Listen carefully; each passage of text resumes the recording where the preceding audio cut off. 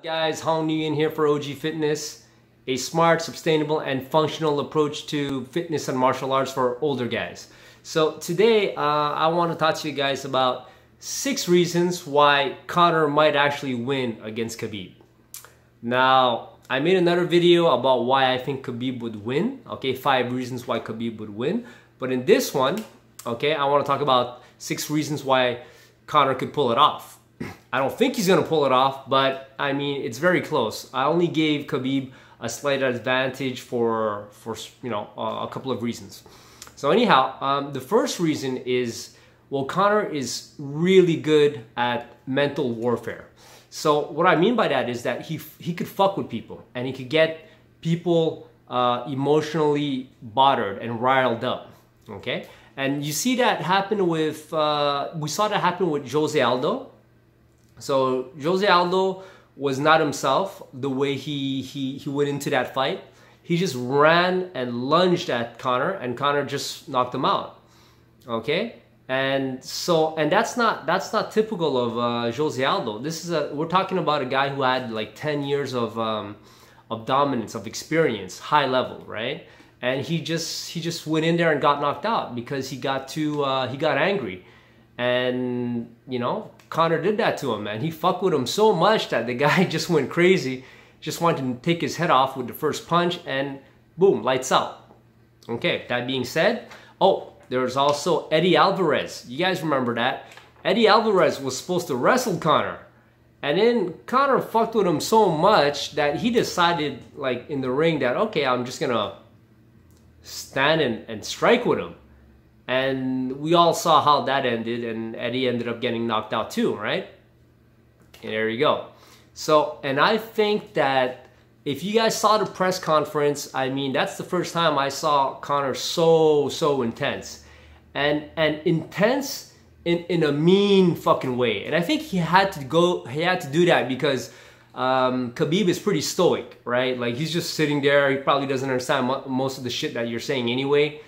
And he doesn't even give a shit. He's a professional, and it probably wouldn't have bothered him if Conor wasn't as intense and he didn't get so personal in all of his insults and all his trash talking and shit. So I think that by doing that, he managed to get into Khabib's head a bit. So if Khabib can't fight, if Khabib fights with too much emotion, okay, and he gets, what's the word I'm looking for? Careless. He could get knocked out, okay? So that's the mental warfare thing. Now the second thing, okay, is Conor's precision and timing. Now once again, we saw this in the Aldo fight, and we saw this in the Alvarez fight, where, well, his timing and his precision is second to none in the UFC. And Khabib does kind of leave himself open. He doesn't have the greatest boxing in the world. And Conor has the precision and the timing to pull it off. Okay, so that's number 2. Number 3, well, it's been 2 years since he last fought in the UFC. So we saw him fight Floyd Mayweather, so we know that his boxing went up a couple of notches for sure. Okay, and behind the scenes, I mean, Conor's he said it himself. He's obsessed, and he's probably been training the past 2 years, doing a lot of wrestling and getting himself ready. And he probably knew who he was sitting back there training and working on all the aspects of the game, and especially the aspects that he had to improve to eventually go up with guys who are very good, wrestlers and grapplers and stuff like that. So, he's no dummy. Plus, he had money. He has a lot more money now, since that Floyd Mayweather fight. So he could fly a whole bunch of wrestlers in and do all kinds of stuff. Like, he has the resources, to surround himself with amazing sparring partners. So I'm guessing, and he's a smart dude, so I'm guessing that's what he did. He trained really hard. He probably trained a lot of sprawl and brawl and getting out of it, getting up, boom, and then capitalizing as soon on the break, when he would get the wrestler off of him, and when he would get back on his feet. Okay, so that's the third thing. Now the fourth thing is that he punches really hard. Like you guys must have heard this. He has like the death touch, well, with his left hand, so he can knock anybody out with his left hand. Mind you, I don't think he'd be able to knock Khabib out with just one punch because Khabib is pretty big. His walk around weight, and I mentioned this in the other video, he walks around at like 210, 210. Conor walks around at 170.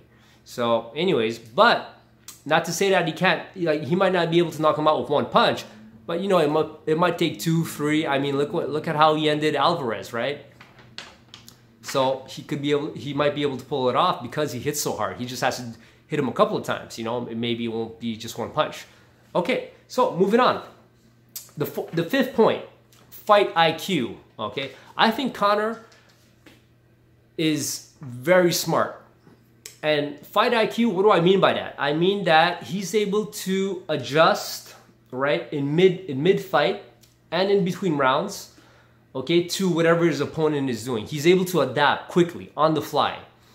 And it's not all fighters that have this ability, but the great ones tend to have this ability to adjust on the fly and make adjustments during the match, okay?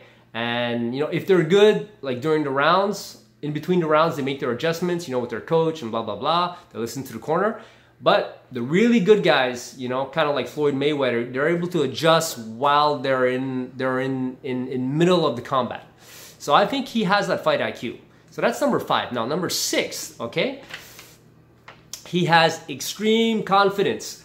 And I think that because of this extreme confidence in himself, he's able to stay super relaxed in the octagon. Like you'll notice when he walks in, he's not stressed. He doesn't seem like he's super tight and he's like all nervous and shit like a lot of fighters, right? Like he's in there and he's breathing, he's calm. Like he actually takes in all the energy of the crowd, all the pressure, like he thrives on it. So I think that he goes in there really calm and he's relaxed. And I think that kind of fucks with people too. I mean, if you come in there and you seem so calm and so relaxed, I mean, the other guy is kind of like, oh shit, what does this guy know that I don't know? Or what does he have up his sleeve, you know? So I think that extreme confidence that he has and that the way he's so calm and relaxed inside the ring, I mean, man, that's gonna definitely be a factor in the fight. Okay, so those are the 6 reasons why I think Conor might actually pull it off.